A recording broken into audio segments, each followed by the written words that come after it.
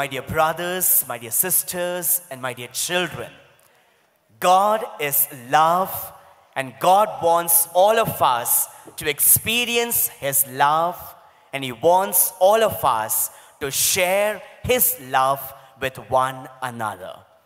This is the one simple yet great message that is being put forth to all of us today as Holy Mother the Church celebrates the feast of the Most Blessed Trinity, and we here at TC Palia celebrate the feast of our patron saint, Saint Anthony.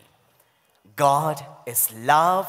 He wants all of us to experience His love, and He wants all of us to share this love with one another. We are all aware that God is a triune God, a trinity, a family of the Father, the Son, and the Holy Spirit. And our triune God, who has revealed Himself in history as Father, Son, and Holy Spirit, invite all of us to also live in communion and union with one another. God is perfect love, and the Father, the Son, and the Holy Spirit completely share themselves with each other in unity, and today are an example and a model for all of us in our families, our communities, and our societies to live a life of unity. Saint Anthony experienced this love of God, and he would share that love with the people he met in his life. And thus, he would bring many, many people to experience God's love. And it is that experience of God's love, especially through the intercession of Saint Anthony, that has brought all of us this morning here to be grateful to God. Therefore, as we begin the celebration of this most holy Eucharist, I invite all of you, my dear brothers, my dear sisters, and my dear children, let's look into our lives and examine, am I a person who have experienced God's love in my life? Surely all of us have experienced God's love. If I were to ask you, how many of you have seen a miracle in your life? Can I just have a quick hand raise? How many of you have seen a miracle in your life? Okay, hands down. I'll ask it once again.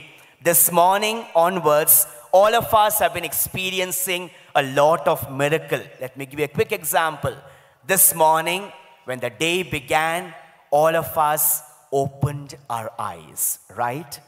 Is that not a miracle? Opening of eyes meant that we still have life. And thereon you went on to get ready, prepare yourself. You had people around you, family members or people who take care of you. Is that not a sign of God's love? And this morning, all of us have come here to celebrate the greatest miracle that takes place in the face of the earth, the Holy Eucharist. Now let me ask again the same question.